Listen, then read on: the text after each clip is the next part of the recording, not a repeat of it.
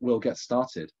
Just to begin, this is Anaesthetics. I tried to tailor it for stuff that will be relevant and like will come up on exams. But teaching like a 1 hour talk on anaesthetics is a bit strange because anaesthetics is effectively the management of your physiology. So all physiology comes into anaesthetics. So trying to narrow it down to just the specific things is quite hard. I focus primarily on things like airway management, ventilating settings, and lung conditions, which can be affected by the ventilators. Hopefully that's all useful, and I've tried to tailor it primarily for like third, fourth year level exam type questions. I go into some detail on some of the drugs that will be used as well, so hopefully that will be fairly interesting. And I would very much encourage you to use the chat function, post any questions. I'll probably fire a few at you guys. It'd be nice to have some responses because otherwise I'm just sat here in my room talking to myself and I feel like a crazy person. So it would be nice to have a little bit of interaction. Stops you all from falling asleep as well and lets me know that I'm not alone. So with all of that preamble done, let's get started. So today we're going to be going over the principles of oxygenation, airway management, sedation, and then we're going to be finishing on ventilators. Move this so I can, there we go. Okay. Not really a great place for this to go. There we go, that's better. Okay. So as I was saying, an anaesthetist's job effectively encompasses all physiology. They play with all kinds of fun drugs, including sedating agents, anesthetics, which no one knows how they work, quite cool, and inotropes.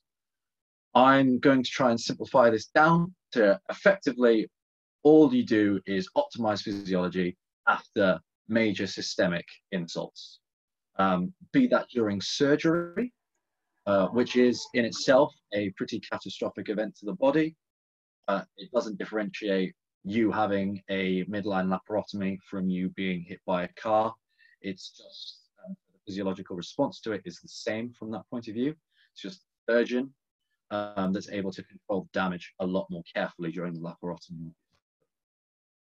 So supporting that physiology and ensuring the patient makes full recovery. End line, like bottom line of that is you basically need to make sure that their tissues are receiving enough oxygenation and perfusion to heal properly and perform their standard metabolism.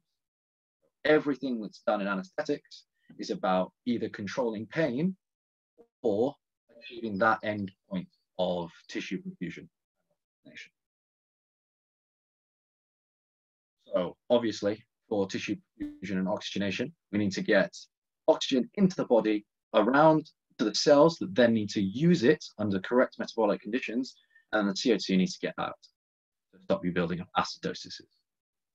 So most of the problems that we're going to be discussing in relation to these today will be in principle to do with the lungs, because we'll be discussing airway management and ventilators and stuff that you can do about problems that are in the lungs.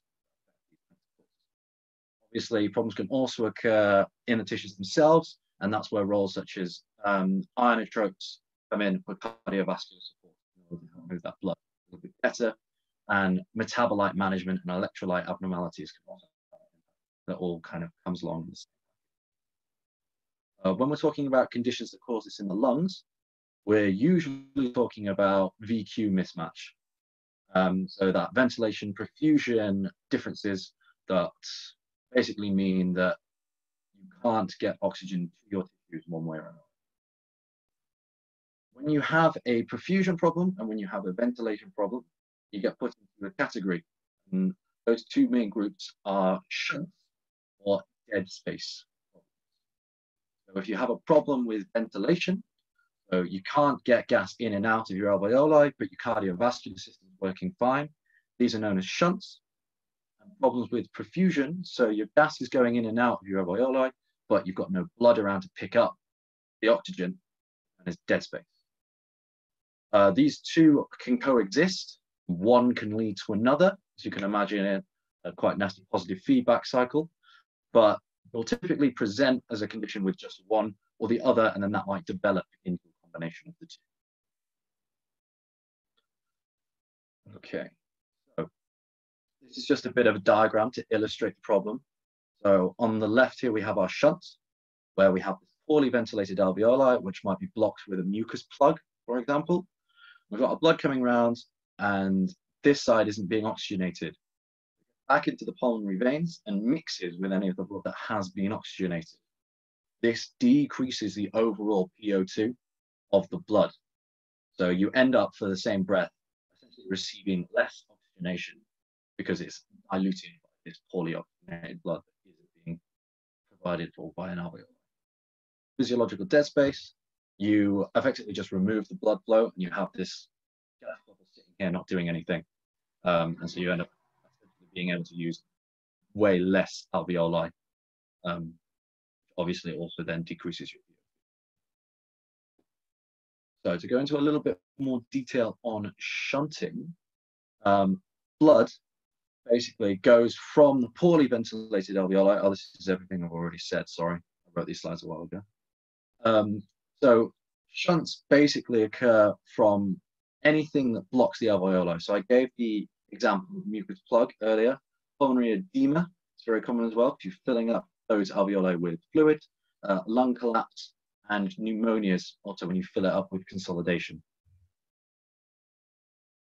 So these can exist naturally in people that have problems such as foramen ovale, and to a small degree, these are quite well compensated for using pulmonary vasoconstriction and things like that in the lungs to divert blood to the active alveoli that aren't blocked. See, the more alveoli become blocked, such as in atelectasis, the less your body's able to compensate for that, and the more your PO2 drops. So you've got the differences between anatomical shunts and then physiological shunts. These physiological shunts are sort of things that are caused by pneumonias and present themselves as these problems. So correcting these basically doesn't matter how much oxygen you're going to give them. So you could blast this person with 15 liters high flow, 100% oxygen, would not improve their oxygen levels, because no matter what you do, that oxygen isn't getting to the alveoli. But these patients need to have their alveoli opened up in order to get it down into the bottom and take place in. So this is where CPAP and chest video is really useful, and things such as proning patients. It moves the gunk inside their lungs around, helps keep the alveoli open to stop them from collapsing, and lets that gas exchange take place. So the second part of all the conditions is dead space. So your respiratory system naturally has a lot of dead space. So everything apart from your alveoli is dead space. It doesn't take part in gas exchange. This is anatomical dead space. So your trachea, your bronchioles, all natural dead space. It doesn't take part in gas exchange.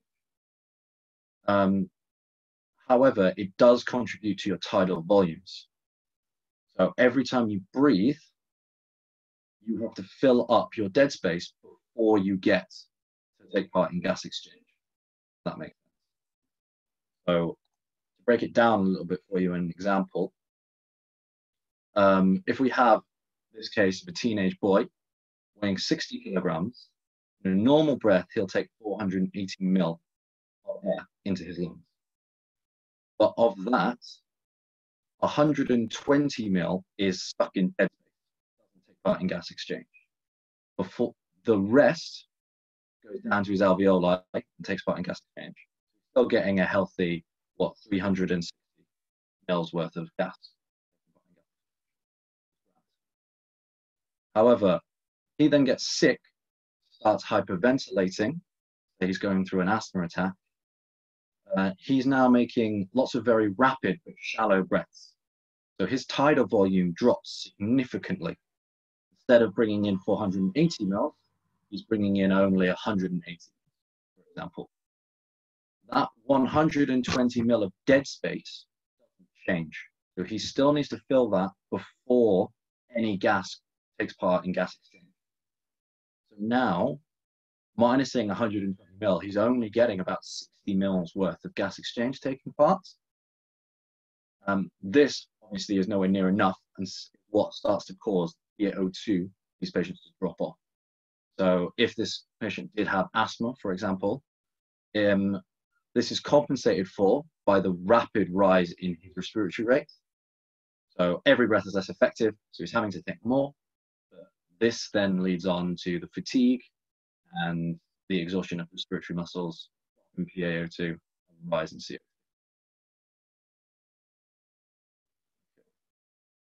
So we take this principle of you have to always fill the dead space up.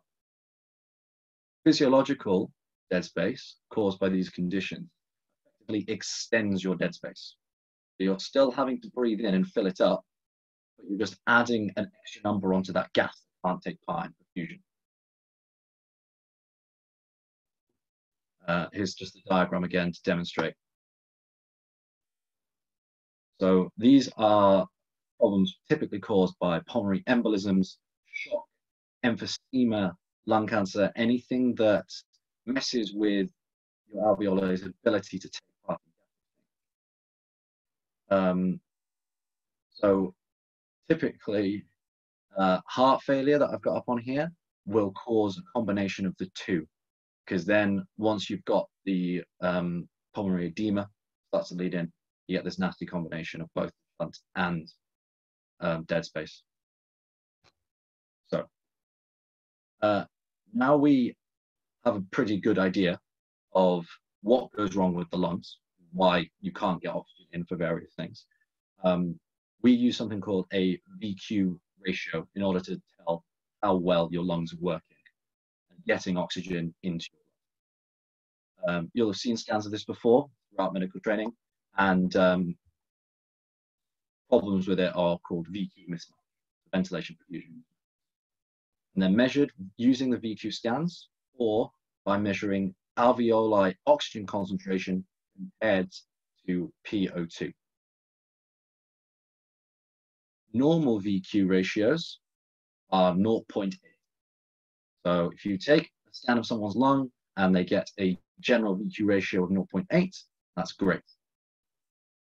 Otherwise, you literally work it out by just dividing the amount of oxygen that goes in and out of the lung, or air specifically, by the amount of blood that goes in and out of the lung in a minute. So if you end up with problems, numbers higher than 0.8, you know, typically you've got too little air going in, some kind of shunt disorder. And if you have problems that are lower than 8, you'll have too much blood to air, so dead space. So this is an average for your whole lung.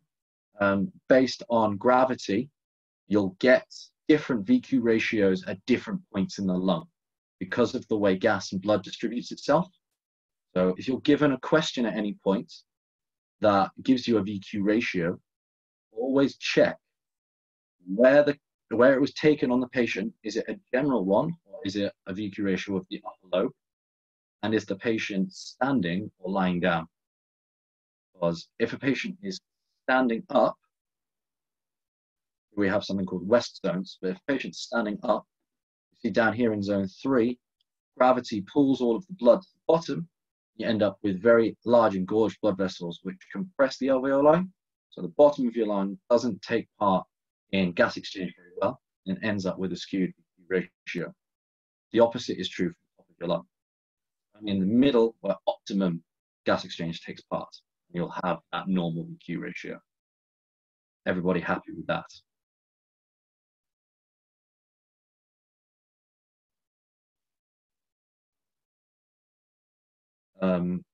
Oh, hi, Fraser, are you still here? I did get the survey link. Right, check my chat. Oh, good. Moving on. So those are all the problems that can happen with getting oxygen into a patient, where it goes wrong. In order to fix it and try and correct these problems, give them the oxygen that they need and perfuse the tissues, we need to take control of their airways. So we've got a number of various airway interventions that we can do. I'm just effectively skipping over the adjuncts and maneuvers. I just want to focus on the methods that by protection from aspiration and through which you can ventilate.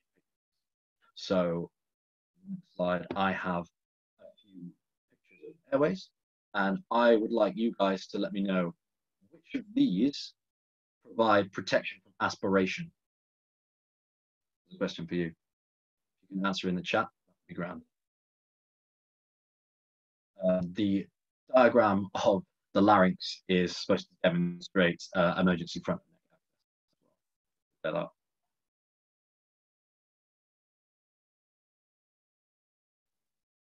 So yeah, ET tube does protect from aspiration.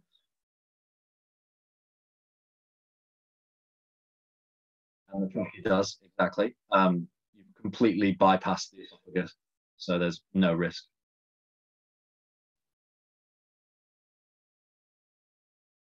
The other one is a iGel / LMA laryngeal mask, which does also, in a survey, was compared to ET tubes, and it is equally as effective at preventing aspiration.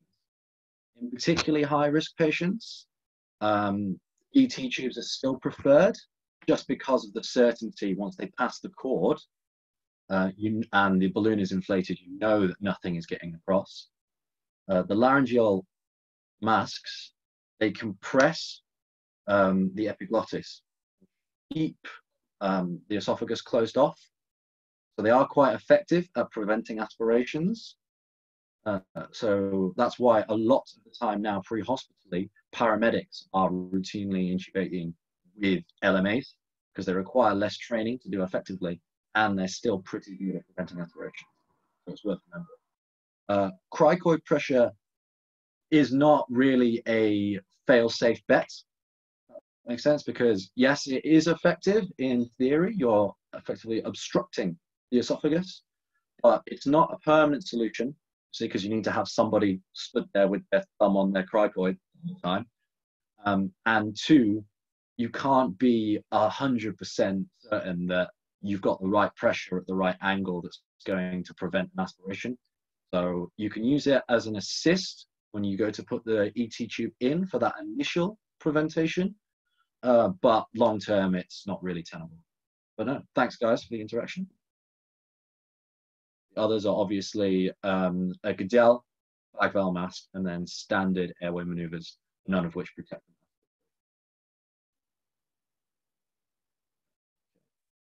So that leads us nicely onto intubation, specifically ET tube intubation. So for any intubation, you need to go through a series of checks beforehand. So you obviously need to go talk to the patient, see if they have any anatomical problems, which is going to make it difficult for you. So do they have any oral trauma? Do they have any neck or spine difficulties, which is going to prevent you getting them into the right positioning? What does their airway look like? We'll go through gradings of airways later. Once you've done that, you can kind of come up with a risk strategy. This is what all anaesthetists will do before operations. Based on that risk, so if they're rated high risk, medium, low risk, and what you're worried about, you'll select the instruments you want to carry out that intubation. So you've got laryngoscopes, video laryngoscopes, fiber optics, and the option of doing awake intubations in high risk patients. So seen a patient that had radiotherapy on their esophagus and caused extensive scarring all over the interior of their larynx. It was very stiff and non-pliable, so particularly difficult to intubate. And there was a big risk that they'd end up aspirating, and no one really wanted to do the intubation. So they ended up just sedating her a little bit with midazolam, and then doing a wake fiber optic nasal intubation with her sat up. So she maintained her own airway. She breathed herself all the way through until the very end. And they passed a smaller ET tube straight down the nasal cavity, fiber optic camera. That's the safest option you can do in very high risk patients. Obviously expensive, so always preferable to just do standard if you can get away with it. More and more hospitals now are making video laryngoscopy mandatory, or first attempt video laryngoscopy. Chance to play with them. But once you've done your risk assessment and planned out what equipment you're going to use, you want to pre-oxygenate the patient. So sedate them, and using just a bag valve mask, breathe for them with 100% oxygen for a good 4 or 5 minutes. And you're trying to empty their lungs of all of the nitrogen that's left there. The purpose of this is it gives you more time afterwards when you're trying to perform the intubation, or they deoxygenate and desaturate. Because you've actually filled their lungs up with a big reservoir of pure oxygen. So they're not going to tail off immediately, and it gives you a bit longer to play with before you start risking problems that are associated with desaturation. So, and then you've got your insertion of the ET tube under laryngoscopy. So we're going to go into laryngoscopy and sedation a little bit, because there's a few different factors that people like to complicate. I'm going to try and narrow it down to just what's important for you guys. Yeah. So when you take sedation to a patient and you want to do an ET tube, you have to both sedate them, provide some kind of pain killer, so usually an opioid, and relax them. If you want to do ET tube intubation, they need a muscle relaxant. Otherwise, their vocal cords will be closed, and you won't be able to get an ET tube past them without causing any damage. So the muscle relaxant's primary purpose is to relax the vocal cords and typically prevent laryngospasm. So in some patients, if you attempt to do ET tube intubations without adequate muscle relaxant, their vocal cords will slam shut into laryngospasm. And this can be very dangerous and is one of those can't oxygenate scenarios where the patient will saturate, deteriorate quite rapidly. Treating it just involves redosing them with muscle relaxants and often trying like better instrumented approaches, irritate the larynx less, try and get yourself out very quickly. Yeah, so muscle relaxant. So we want recap, we want a pain medication, typically an opioid, an induction agent, and a muscle relaxant. And that will be the same for every ET tube. The actual drugs that are used are a bit changeable, and different anesthetists will use different ones, but essentially they're all doing the same thing. You have a pain medicine, you'll have a muscle relaxant, and you have your actual anesthetic agent. Your anesthetic agents can be IV, or it can be inhaled. So some patients will do an entire anesthetic of inhaled gas, particularly done in pediatric patients. And other times it'll just be entirely IV. Other anesthetists will mix and match. They're just different ways of achieving the same thing. Pure gas anesthetics are typically avoided because they lead to a much higher instance of post-op nausea and vomiting. Obviously, anesthetics is very hard to avoid that. Antiemetics is typically given. But if you're worried about post-op nausea and vomiting, those tend to have exclusively IV analgesics.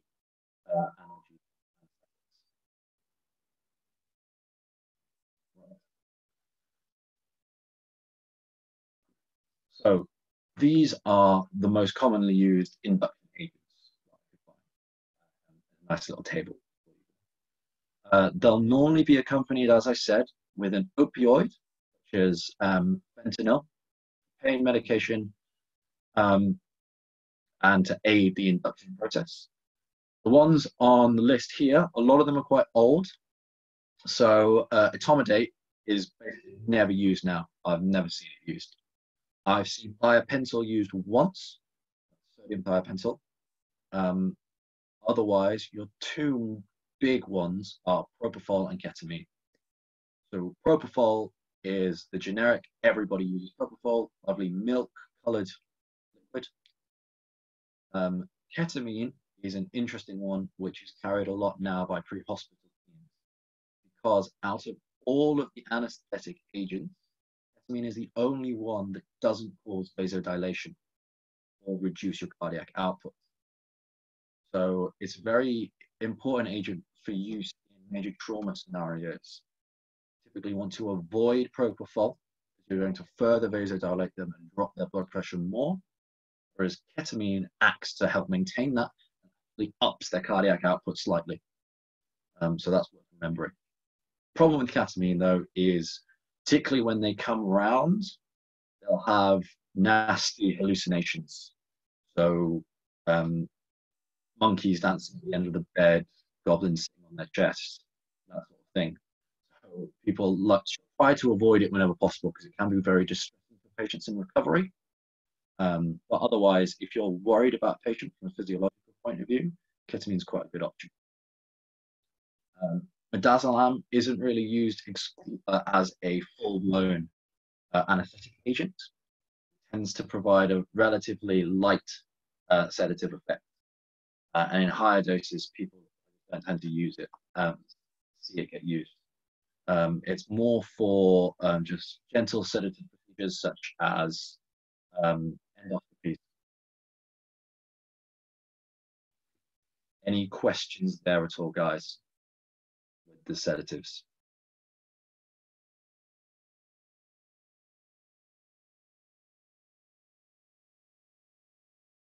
Nope.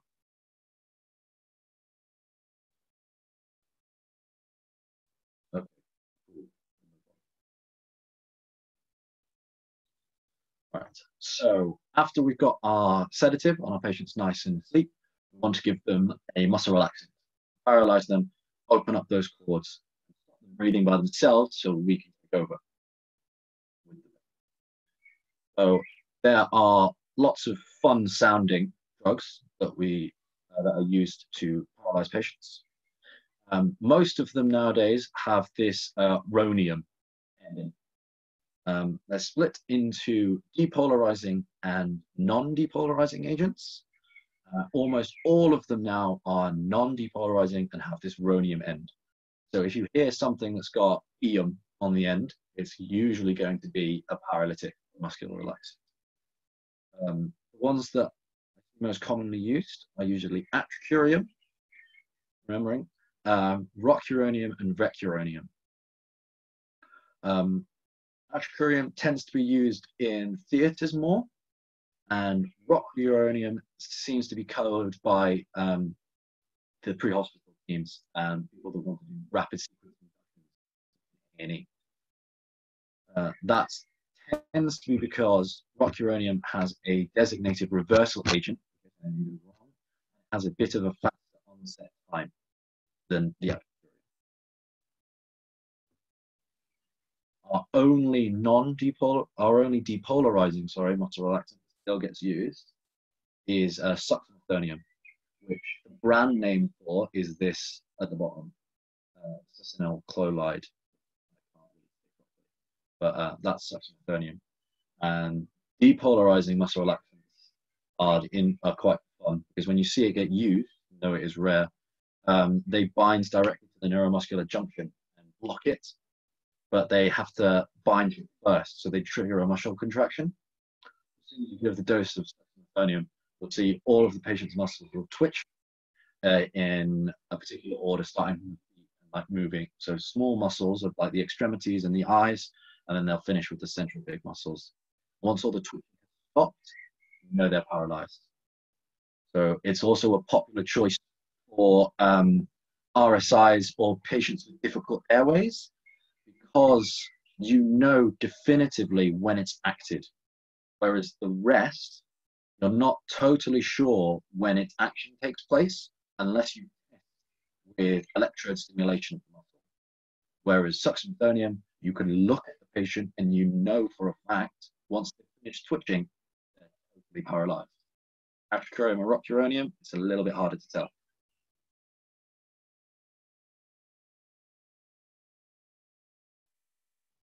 Okay, so paralyzing a patient comes with its risks. So you've now stopped. As soon as you've paralyzed them, there's no going back realistically from a breathing point of view. You need to take over and breathe for them because their diaphragm isn't working. You can't get something down their throat soon, they're going to desaturate. Because of this, people realized you should probably have some ways to reverse muscle relaxant in case people make mistakes. So anticholinerasterases tend to get used.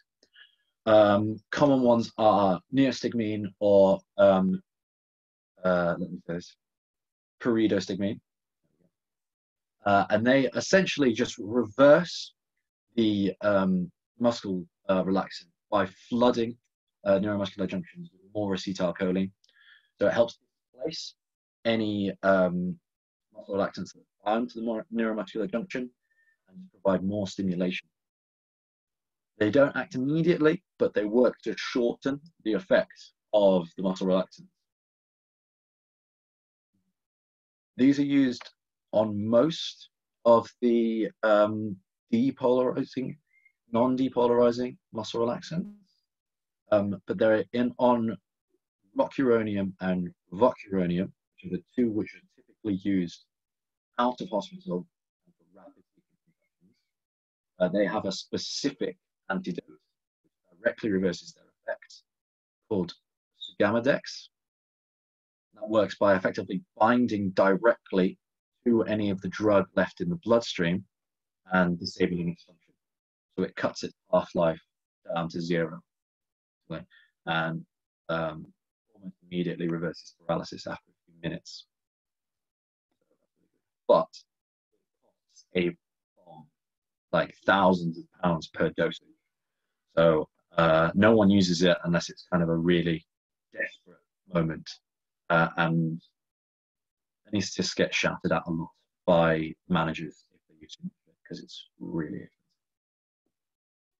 So usually at the end of normal operations, neostigmine gets used, or if it's been long enough, they'll just leave it and let the muscle relaxant wear off by itself. So considering we only have one depolarizing muscle relaxant left that we still use, I thought I'd give it a little bit of love and talk about succinylcholine a little bit. This is our depolarizing muscle relaxant that causes all the twitching, and then once the twitching is done, you know for a fact that it's finished. It doesn't have any effective reversal agent because it binds directly to the channels, and it basically locked in place until it gets metabolized. You can't displace it. So it's not normally a problem. Half-life is about 5 minutes, and it's metabolized directly in your plasma by plasma cholinesterase enzymes. The problem comes when a very small percentage of the population have genetic mutations that reduce the function of their plasma cholinesterases. In these patients, what is normally a 5 to 10 minute action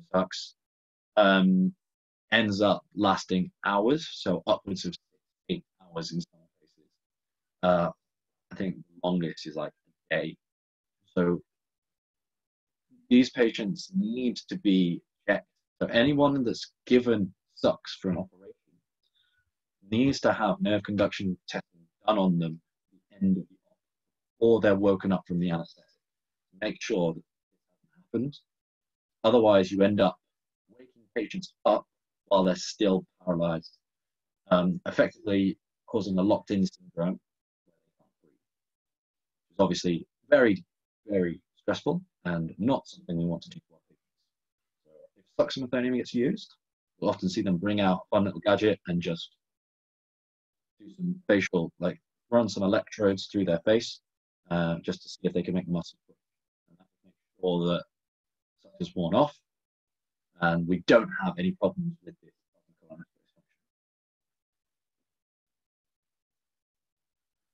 So sucks, though really fun to look at, watch all the twisting and useful from that point of view, it does have quite a few side effects, which is why it's not used that much anymore. We tend to stick with the rhoniums.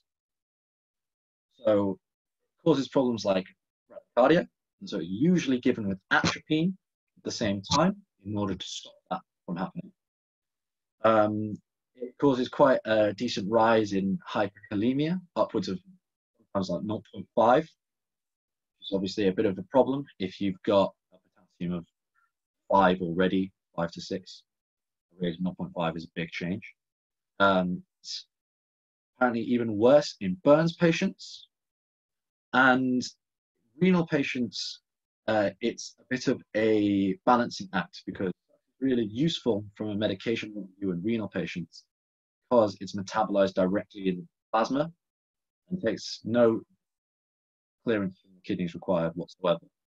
So it's a nice choice from that point of view to reduce load.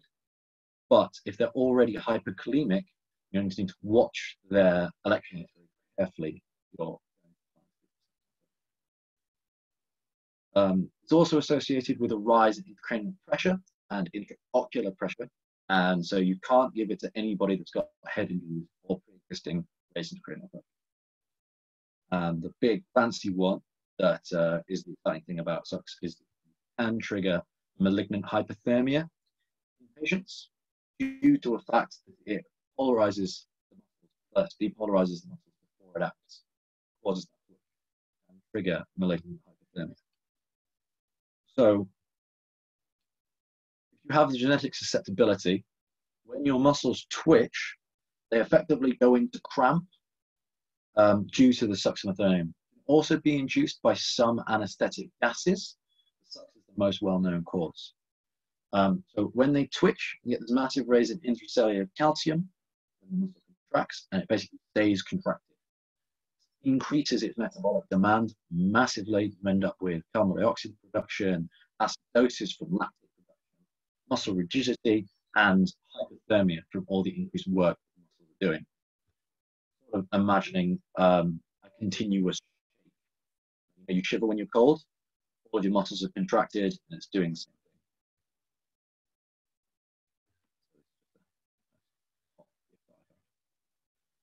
So this is bad. This is very, very life-threatening, and a rising temperature is actually one of the later signs.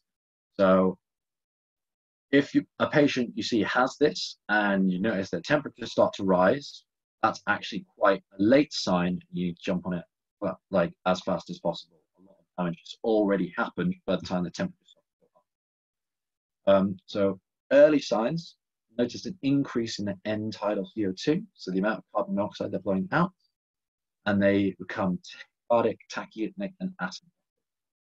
You'll also start noticing these muscle twitches come back. So typically, if you're given succinylcholine, they'll twitch, and then they'll go flaccid, and they are paralyzed, so they won't move anymore. They end up with trismus and masseter twitching because the muscle starts going to cramp. Once you notice that, that's quite an obvious sign that this is about to happen. Management, stop all of your anesthetic agents that you think are causing it. So if you're using volatiles, gases, we know that those can cause it as well. So stop the gases. Make sure that SUX has been, if it's on a continuous infusion, for example, that. And then you need to treat this with cooling and dantrolene.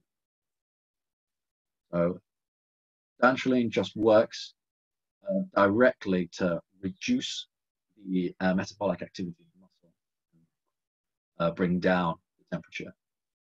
Alongside this, you need to treat the physiology. So if they've developed an acidosis, correct the acidosis. Dantrolene is your big get out of jail card. Hypothermia, and they love bringing up on questions. So worth remembering. Okay, so now we've talked about how to get the tube, get the patient ready for an ET tube, actually putting the tube into. So I've got a little picture here of all the various grades of airway, Cormack grading, which is how you assess an airway for the ability to put an ET tube in. So any ideas what you would want to do to the patient that has a grade 3 airway, for example? What can you do to correct that, try and minimize the risks, make sure that you can actually do the intubation safely? Ideas in the chat would be nice.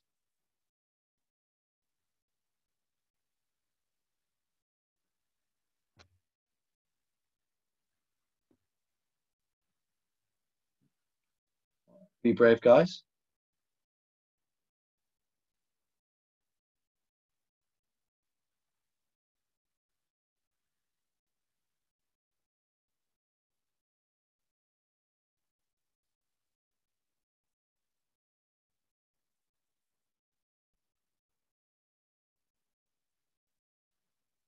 Any ideas? So to get that view, you would have had to put a laryngoscope already, because otherwise you don't get that kind of image.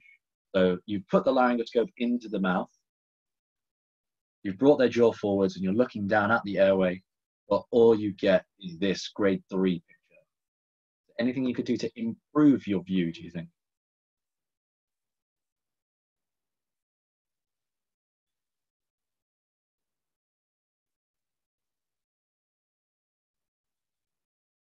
Yeah, so always start simple and then progress. Reposition the patient. See if you can, sometimes getting a pillow underneath them. Cricoid pressure is a useful one as well. So yeah, push gently on their throat. Head shot, chin lift. Yeah, potentially talk a little bit more later in the next slide about lining of the oral axis. It's more, I don't know if you guys have heard the sniffing the morning air position. So from the side profile, ideally get the patient to bring their neck forward and their chin just slightly up. That's why a good way to position patients is to just put a pillow directly under their neck and allow the head to slide back slightly over the top of the pillow. You're a little bit limited in some patients if they've got neck problems or arthritis. You can't really adjust the neck so well. I mean, it was a really good starting point. Other things you could do is try to implement it with different equipment. So we could get a video laryngoscope, which has a camera on the end, and see if we could see around a little bit more. We could use a extra curved laryngoscope, might give us more leverage, or we could use a bougie before we put our ET tube in. Just put the bougie down, much smaller and easier to pass in tiny spaces, and then you slide your ET tube over the top. If, for example, you get your video laryngoscope out and you're still getting a grade 3 or a grade 4, these are the sort of times where you consider maybe doing a fiber optic intubation or nasal. Make it a little bit easier. Ideally, though, you want to have assessed what kind of view you're going to get before you've put the laryngoscope in their mouth. As I said, at this point, you need to paralyze them already. So if you're not prepared to meet a grade 4 view, for example, you paralyze your patient, you get there, and you haven't prepared, not got a plan, and you risk it. A good way to predict what their airway is going to look like when you go inside is this Malapati score, which corresponds very well to the Cormac score. So all you do in pre-op, assess the patient, get them to open their mouth and stick their tongue out as far as they can. And then depending on how much of their uvula you can see, that correlates directly to grades 1 to 4.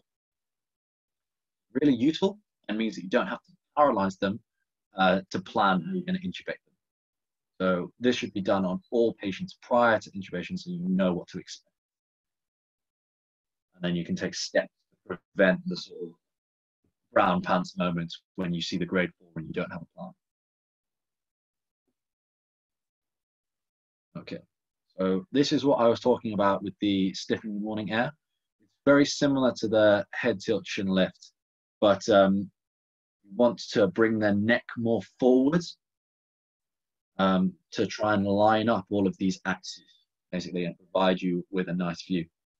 So the maneuvering actually does most of the work, and your laryngoscope, just the last bit, move the epiglottis up out of the way and the jaw forward so you can pass the ET tube. most of the alignment is done by head position beforehand. Here, you do need to be careful in patients that have arthritis or mobility issues. Can be very difficult to maintain this position, and you risk causing fine damage.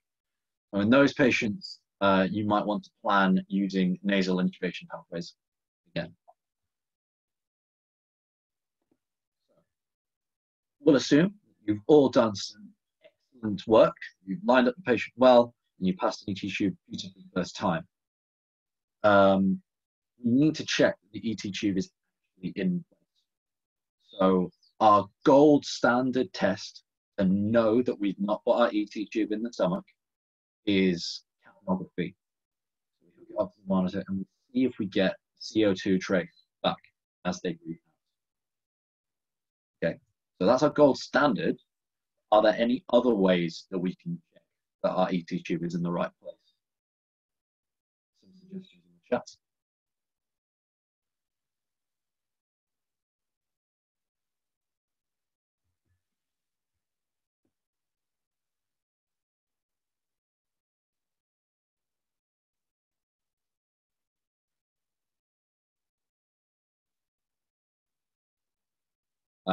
Sorry. Gold standard is capnography. So CO2 tracing of the patient's lungs. If you're getting carbon dioxide out, then you know it's in the lungs. It can't be in the stomach. Chest rising. Yeah, bang on. A nice, easy visual clue. The chest is rising. In all likelihood, you've got it in the lungs. Going alongside with that, stethoscope on the chest tells you a similar thing. If you're hearing the ventilator and the breath move, you know it's. However, you can end up, people, if you've got particularly high pressures or an obese patient and it's hard to see their chest rise properly, you can't reliably use that method. So that's why capnography was brought in as gold standard. You're always going to get it, regardless of your patient's habits.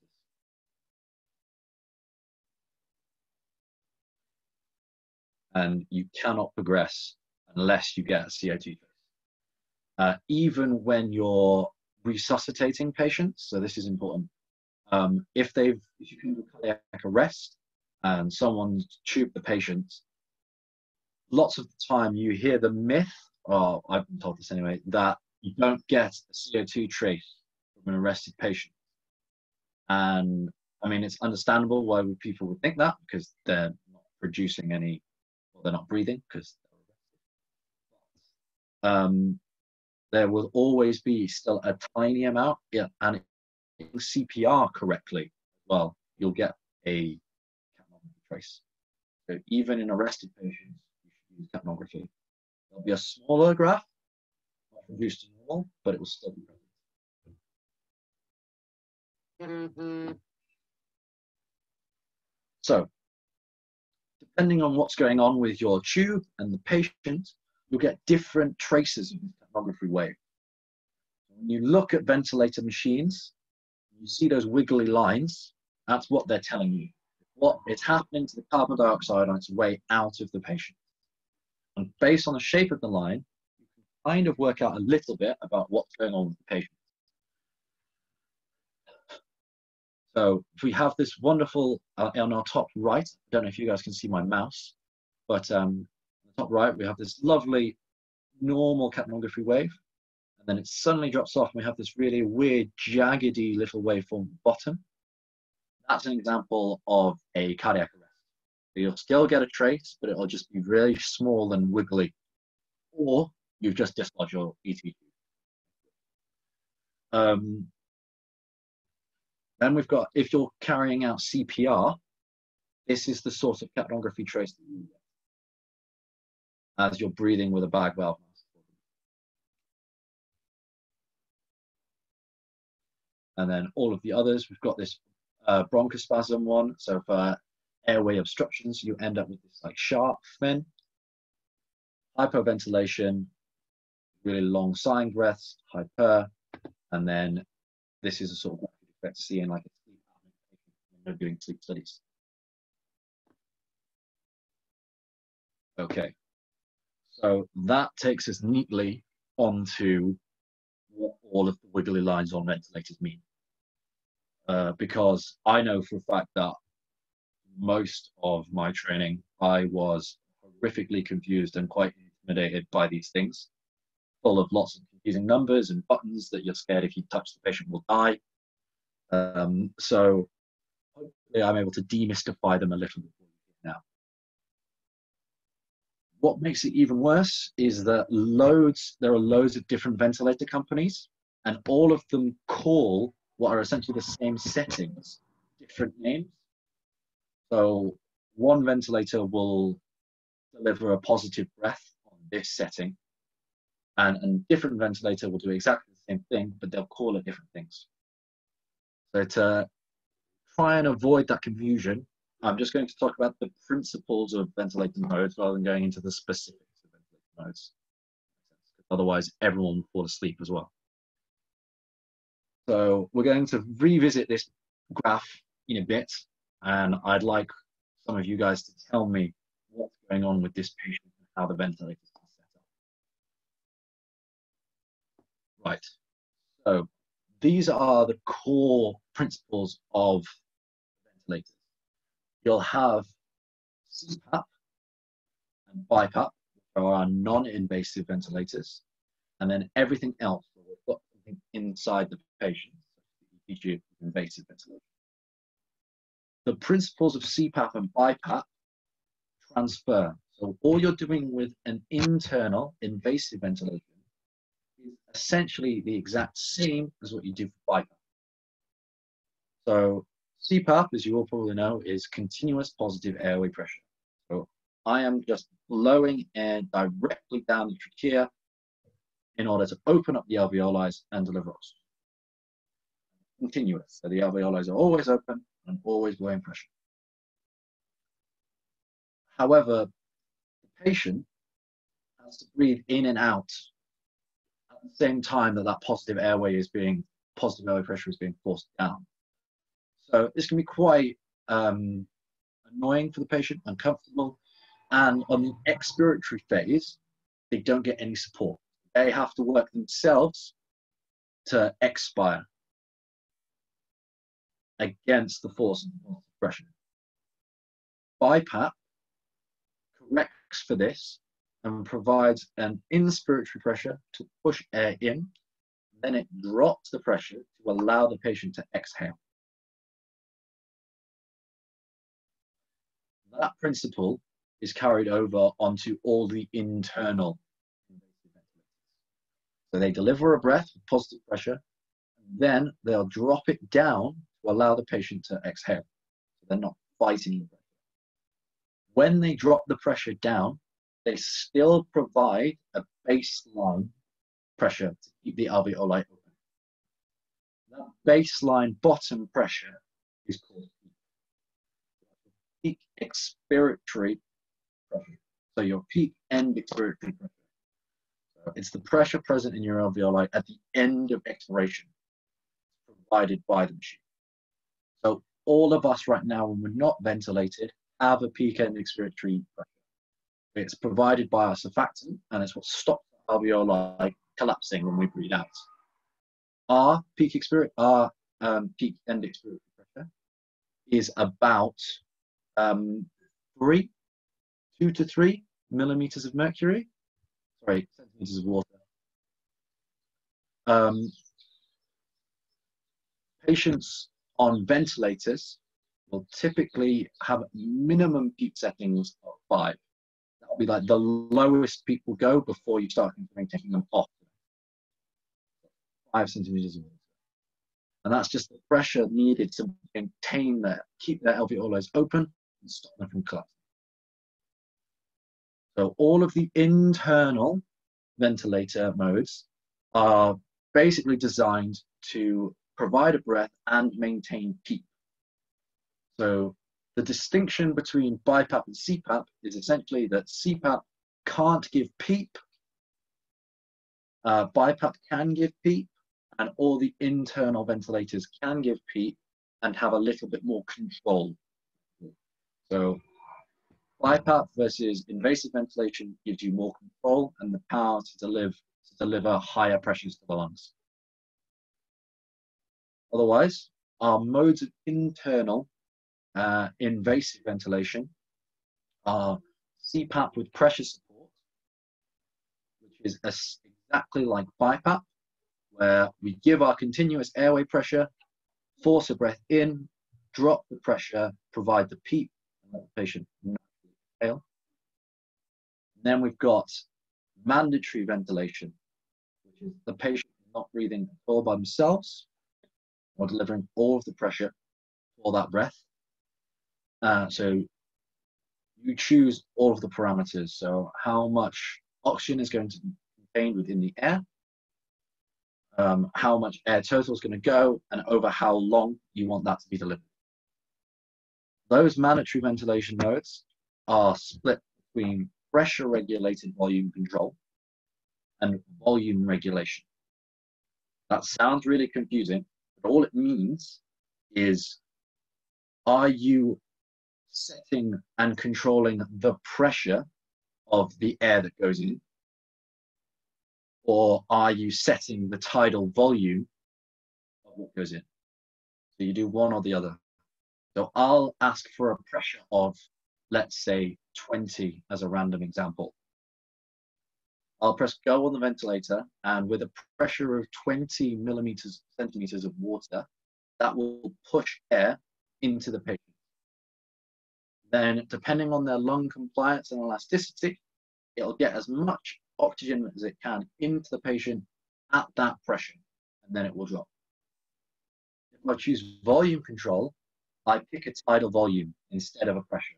So rather than saying a pressure of 20 centimeters of water, I want a tidal volume of 400 mils. Set that into the machine and I press go, and the machine will then just push whatever pressure it needs to deliver that 480 mil, that 400 mil tidal volume.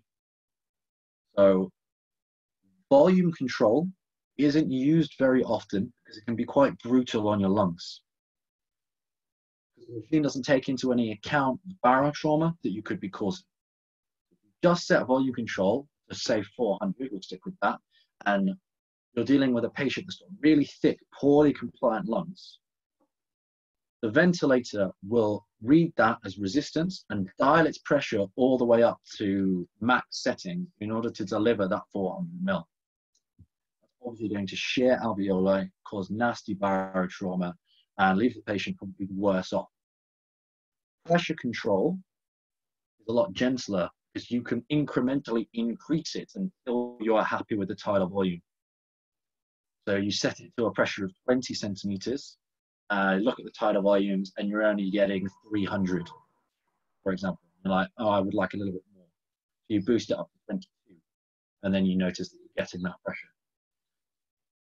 It also delivers the breath over a longer period of time. So it's a lot gentler on your lungs. Volume control is useful, however, in those patients with very poorly compliant lungs, particularly boggy patients that are like pulmonary edema or ARDS, because otherwise using pressure control can get very difficult to get oxygen in, and those patients do require those higher pressures. So that's PRVC versus volume control. Everybody happy there? Any confusion at all? I know that's a lot of weird mumbo jumbo, a lot of stuff. Does that make sense?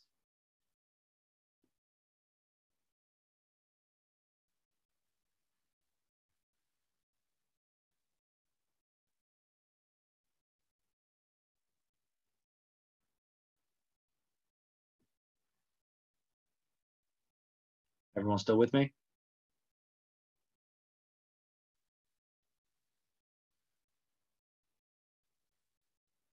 Want to say yes or anything like that?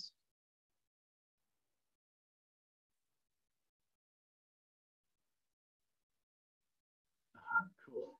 Right. Thank you. Right, cool. So no questions, I'm assuming then. Right, so our final mode that we're going to talk about is SIMV. So there are more modes of this on ventilators, but they all essentially follow these principles and are a derivative of one of these. If you understand these, you understand vents. So SIMV stands for synchronized intermittently mandatory ventilation. Has anyone come across this before? Like to take a stab at explaining it for me? What do you think it does from its name, for example?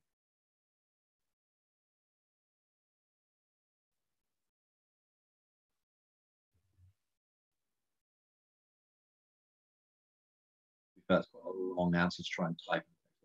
So I'll forgive people for not replying to that one. So SAMV works by you plug in the values to the ventilator. You decide if you want it pressure regulated or volume controlled, and then you decide how often you want the patient to breathe at a minimum baseline. So I want my patient to have at least 10 breaths in a minute, at least bare minimum. So the ventilator goes, okay, Ran, I'll make sure no matter what, I will give 10 evenly spaced breaths in this next minute. However, patients on SIMV will trigger their own breaths. So they will be on light sedation starting to come through, and they'll be breaking out of the mandatory ventilation, light to be put on it to retrain their respiratory muscles. So they'll breathe on top of the ventilator. So they'll get their minimum 10 breaths, but they might breathe and give themselves more as well. If the patient breathes in between the 10 breaths, the ventilator will pick that up as a pressure change and deliver an extra breath to accompany the patient and assist. Okay? So it will register the negative pressure as the patient tries to breathe in. Notice that change and provide additional positive pressure to help open up the alveoli and give more tidal volume. Then, if the patient over the next minute doesn't breathe, it's fine, it will just deliver its mandatory breaths. So some minutes, the patient might end up with way more than 10 breaths. It's going to say have like 20, 30, particularly if they're a little bit tachypneic. But then other minutes, they'll just have their 10 because of their sedation a little bit, for example. That's SIMV. This also obviously provides PEEP. All of these, you can change the PEEP setting or the pressure, the peak pressure.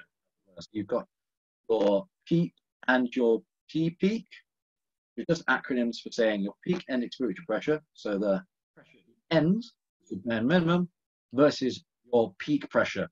So what's your pressure at the maximum when you're trying to push all of the air in? You can independently alter those. Okay, those are ventilator modes. We're nearly done with that. This is just a quick summing up of PEEP, useful slide. Because all external ventilators use positive pressure rather than negative pressure, which is how we normally like to breathe, it does a little bit of funky stuff with our physiology. So every time you blow air into the chest, you simultaneously decrease systemic venous return because you don't have that negative intrathoracic pressure bringing blood back in. And they do all things such as preload and arterial blood pressure as well. Also increase intrathoracic pressure, right heart strain, and lung functional residual capacity as well. Just bearing in mind, anything that adds positive pressure to the chest is going to alter a few things. These are the graphs that you see on ventilators. So now we know a little bit about how the ventilator works, our various modes and our breaths and our PEEP. We can look at these graphs and hopefully demystify them a little bit. So if we're using volume control, we'll typically see the graphs on the left. If we're using pressure control, we'll see the graphs on the right. We concentrate on pressure control. We can see that we have three graphs. We have our pressure, we have our volume, and then we have our flow. So the pressure literally just measures the pressure in the circuit over time. The volume measures the amount of gas that's actually moved and over what period of time again. And then flow shows you the in and out motion. So pressure, you can see with pressure control, comes in, nice stable pressure all the way up. We have a plateau, sudden drop back down to peak to allow them to exhale. The volume, we get the corresponding volume increase with that pressure. See, we get this nice, slow, gradual, sharp, thin rise of volume, and then this abrupt they exhale. Flow, we end up with this lovely, wonderful in-out peaked cycle of equal inspiration and expiration. Volume control, our pressure does this funky little sort of diagonal line rather than going up and down. What we've done is we've just delivered a load initially to open the lungs up, and then because we've increased the compliance, the pressure requirement drops off. We end up with this increase in pressure over time to a peak, and then it drops abruptly again. Corresponding to that then, we end up with this really abrupt rise in tidal volume. So this is quite nasty for the lungs. Rise, this we don't have this lovely curve that we would expect from pressure control, abrupt rise and fall. And then that also is reflected in this flow graph. In pressure control, as you can see, both inspiration and expiration are equal. In volume control, we end up with this very chunky vertical block of inspiration and then this natural expiration. So that's sort of what all of the squiggly lines on ventilators are showing you. It's the pressure in the circuit, the volume being delivered, and inspiration, expiration graphs, all they're doing. So with that said, you'll be glad to know this is our last slide. So can somebody in the chat, or a few of you, explain to me what is going on with this ventilator? So this is a monitor of someone's vents. So what mode are they on? What's going on there? Are they on pressure control or volume control? And yeah, that'll probably be with that. And what would you like to change? There's a third question.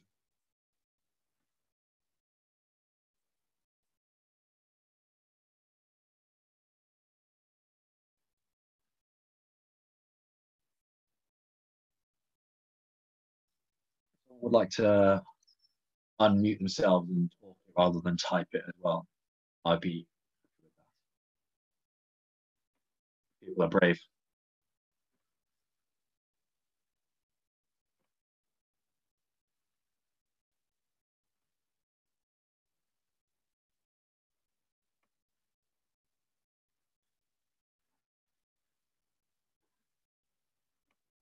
Anyone?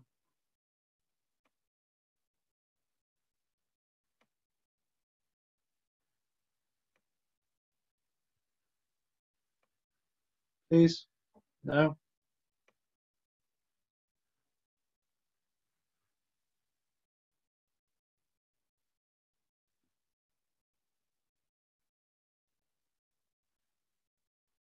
Yeah, it is pressure control. Well done.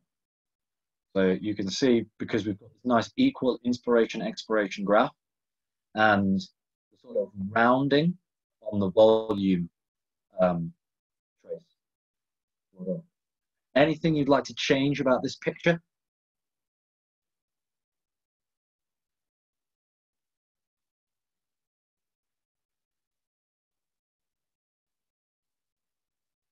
What settings would you alter if you were in charge of this ventilator?